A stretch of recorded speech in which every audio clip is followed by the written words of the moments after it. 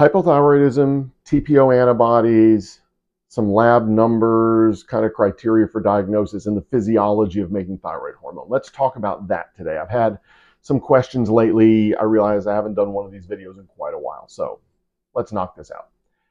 Hashimoto's is going to be a name used for the condition of having antibodies toward your thyroid. I'm going to get a little more specific with you, but I think in common terms, I think we've come to the point where if you have an autoimmune thyroid condition, they're just going to call it Hashimoto's. And I think that's probably fine. I don't think getting super specific about that really makes much of a difference. You'll see why I say that in a minute.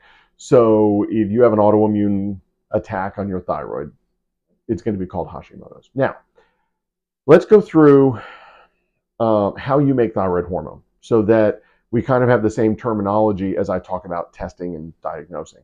So you have a gland kind of tucked under, behind your forehead up under the front of the brain, and that's called the pituitary gland. It kind of tells your thyroid, ovaries or testes, your adrenals, your pancreas, it tells those what to do. So it kind of coordinates your endocrine system or your hormone system. There are a few other working parts to this, but we're going to stop with just the thyroid there, or the pituitary there. So the pituitary tells the thyroid to make T4. T4 is tyrosine, which is an amino acid with 4 iodines attached to it. That's where it gets its name, T4, also called thyroxine. Okay, so it has multiple names, but T4 is what we typically call it. It's just more descriptive. T4 is not active. It's a packaged form or a transport form of thyroid hormone. So that floats around your bloodstream, eventually gets converted into something called T3. Now, you would guess if T4 is tyrosine with 4 iodines, T3 is tyrosine with only 3 iodines. So at some point you removed one of the iodines, now you've got T3, that's more active. When you get down to free T3, that's active thyroid hormone. That's what all of this is about, is making free T3. It's pretty much the only one that does all the stuff that thyroid hormone does. Thyroid hormone kind of manages your metabolism,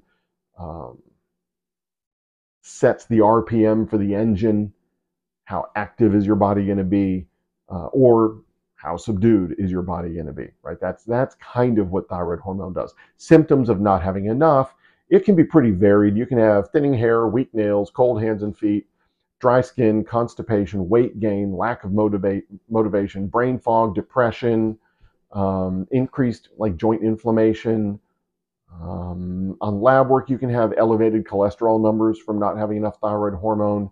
There can be some issues with converting cortisol from the active form to the metabolized form if you don't have enough thyroid hormone. And if it's really profound, sometimes you don't even make enough red and white blood cells. So it can have far-reaching effects.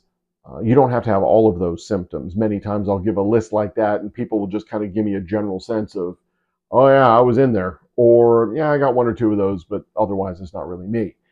That's kind of how I assess, at least symptomatically, what's going on. Now, okay, so we kind of know how thyroid hormone is made. On a lab test, those would be represented by TSH, that's thyroid stimulating hormone that's made by the pituitary, that tells the thyroid how much T4 is needed. So it's asking for or demanding that the thyroid make T4. So generally speaking, you would assume that the more T4 you need, the higher the TSH would be. And if you don't need any T4, the TSH would be lower. So it should run opposite of your T4 levels. I think when things are working well, that's the case. But I think a fair amount of the time when people have an autoimmune thyroid problem, they become disconnected from each other. And so your TSH can just go rogue and say what it wants to say, even sometimes where your T4 levels are perfectly normal, test after test after test. So you can't always trust the TSH. In the beginning, it was the only test we had, but for many years, like multiple decades, we've been able to test for the other hormones. So it's just, I think, become a much less relevant number. Now, that being said, TSH tells the thyroid what to do. Thyroid produces T4, tyrosine 4 iodines. Puts that out into the bloodstream. Very quickly, most of that is bound to proteins in the blood, so it's not available anymore. But some of it's not. That's free T4. Okay, so free T4 floats around. That gets picked up by the liver and then some by the intestines, a little bit in some other organs or glands or cells here and there. But about 60% of this conversion, this next step, happens in the liver. 30% in the intestines, the rest is spread out. This is where I'm just going to talk about the liver. It goes into the liver, an enzyme called 5' deiodinase, removing an iodine, right? Deiodinase. So it removes one of the iodines, now you've got T3. That's where the name T3 comes from. It's T4, lost an iodine. So now you have T3, that gets released into the bloodstream. Again, most of that's going to be bound to protein. The small amount that's not bound to protein is free T3. That's available to do the job that thyroid does. This whole cascade, all this back and forth, is to create free T3. That's the number. That's the end game, so to speak. So if you get a thyroid panel and it doesn't have free T3 on it, they stop short.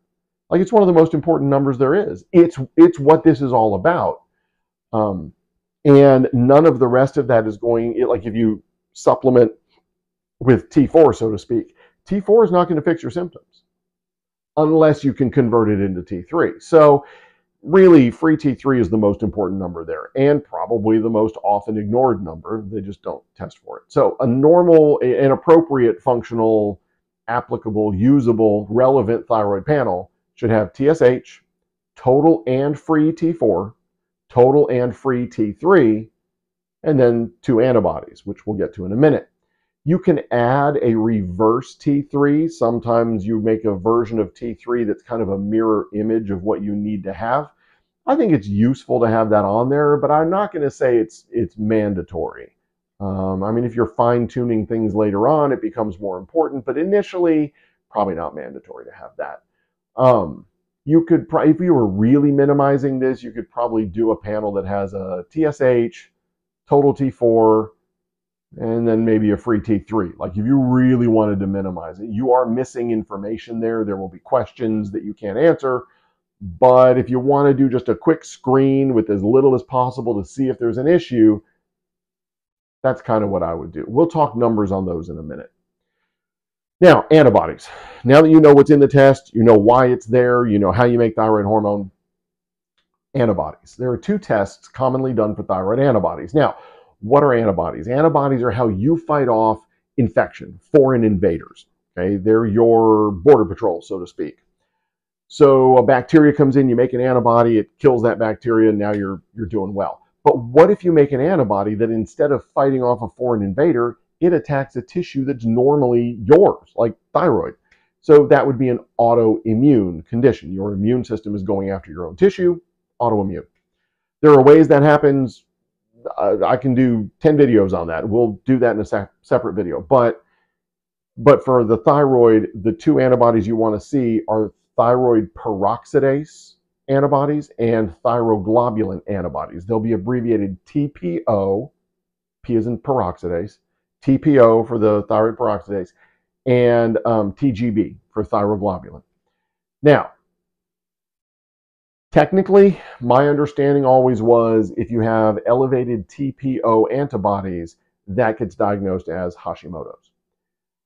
I think practically speaking these days, if you have any sign of autoimmunity to the thyroid, they're going to call it Hashimoto's. Whether it's thyroglobulin antibodies, thyroid peroxidase antibodies, I don't think it matters anymore. If there's something autoimmune, they're going to call it Hashimoto's. I just think that's the way it works. Does it matter? Probably not. I really don't think so. If it's autoimmune, that's all we need to know. Now, what does TPO stand for? What's thyroid peroxidase? Why do we care? Let me handle thyroglobulin first because it's quick. It's just a binding protein for thyroid hormone. That's all it is. Now, thyroid peroxidase antibodies. The thyroid peroxidase enzyme is what the part or the machine or the part of the physiology in the thyroid that assembles T4. It takes tyrosine, it takes iodine, and it puts them together and creates T4. So you can see very quickly how if you were attacking that particular mechanism, that piece, that active component, that you could end up in a situation where you have trouble producing T4. That could lead to not having enough T4 in the system.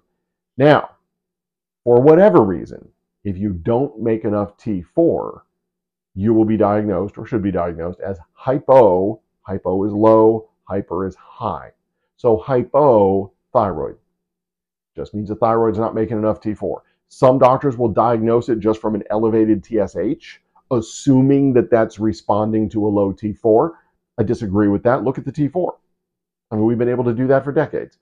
So if your T4 level's too low, that's hypothyroidism. With or without the antibodies, doesn't matter, it's hypothyroidism.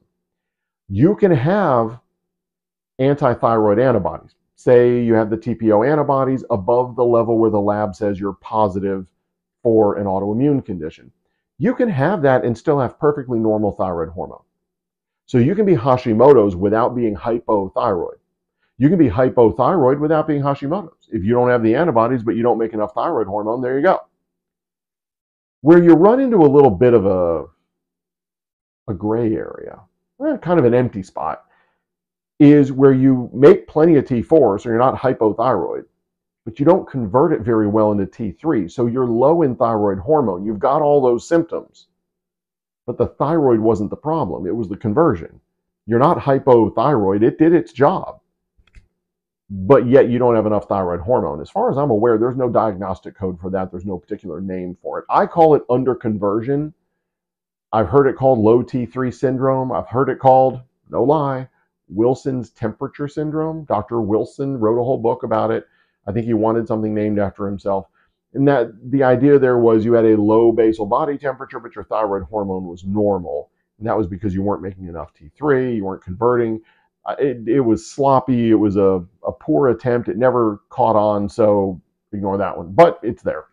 But anyway, there really isn't an official name. It's not really a recognized condition. I don't know why, because it's probably one of the more common things that we see.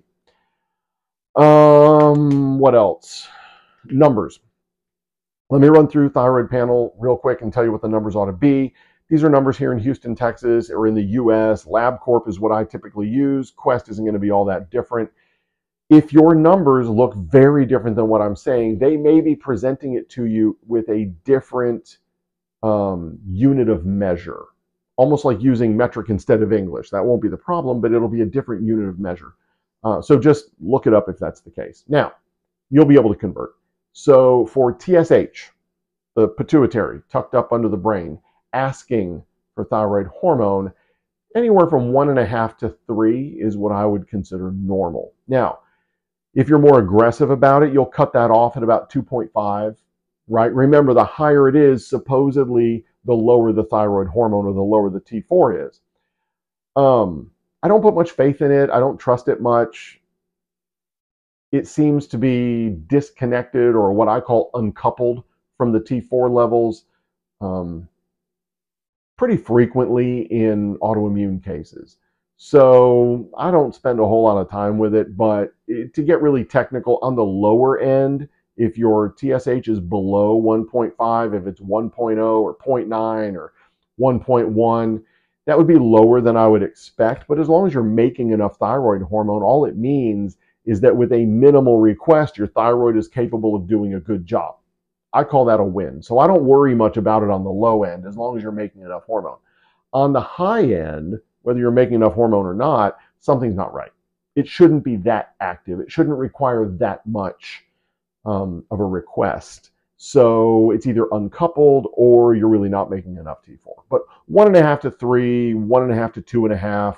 I've seen some doctors go 1 to 2. I think that's a little aggressive. I think you'll be, if you're using that to make decisions, you'll be potentially treating a lot of people that might not really have a problem, but it's an aggressive number. So somewhere in there, you're going to have an issue. T4 coming out of the thyroid. Total T4 should be between 6 and 12. Most labs will go all the way down to like 4.5 or 4. I think that's BS. On the top end, they usually stop right around 12, maybe 12.5. So 6 to 12 is what I would look for. A little bit of wiggle room at the top, 12.5, as long as you don't have symptoms of too much thyroid hormone, like being all caffeinated and jittery and anxious and all that. As long as you don't have that, I'm not going to worry too much about that. Free T4, the stuff that's not bound to protein, should be somewhere between 1 and 1.5. That's what's available to go into, say, the liver and have one of those iodines removed. So 1 to 1.5 for that. Once it comes out of the liver, that's total T3.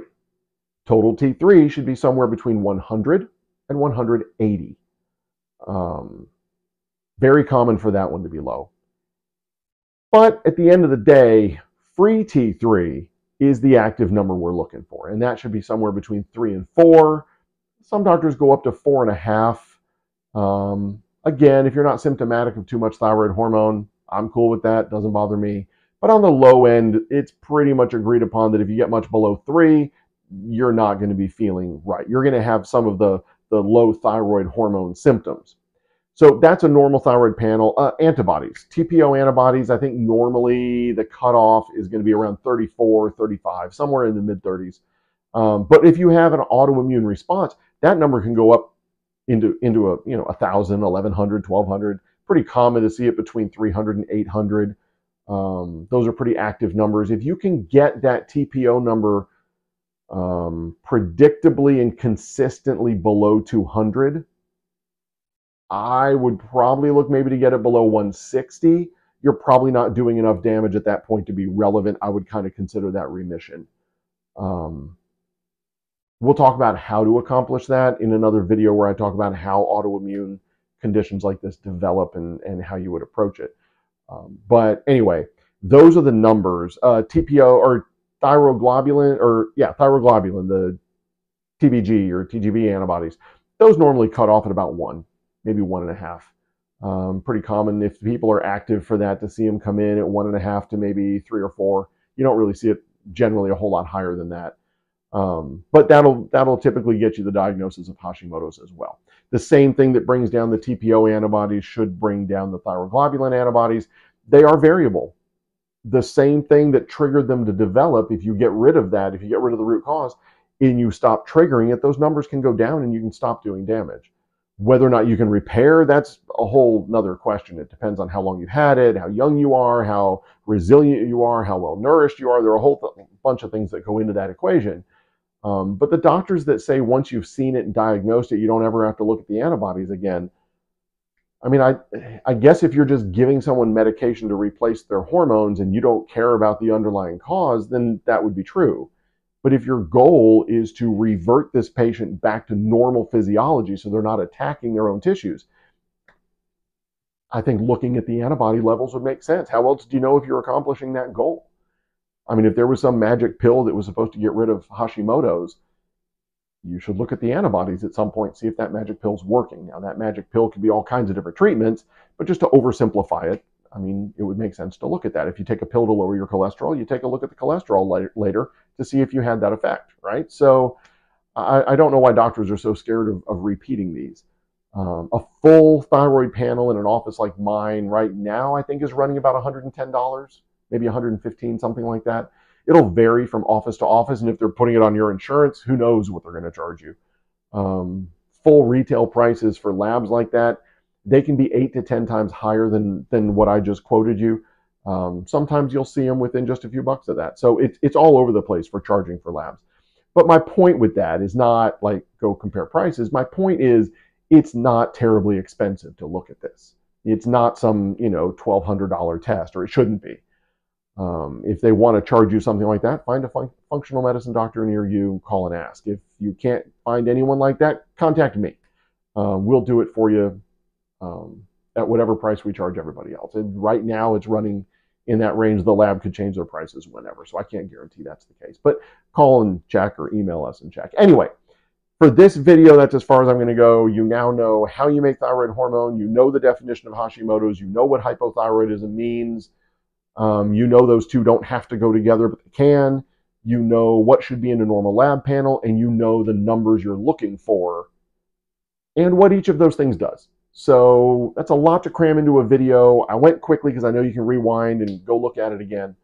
But hopefully this helps you out. Pretty soon I'll do another one on how do you develop an autoimmune thyroid problem and what in the world would you do about it if you wanted to affect some change there. So anyway, leave me messages. Let me know if you have other questions or if I just confused you more than you already were. And I'll see if I can do another one of these to clear all that up. All right. Otherwise, have a good one. I'll see you on the next video.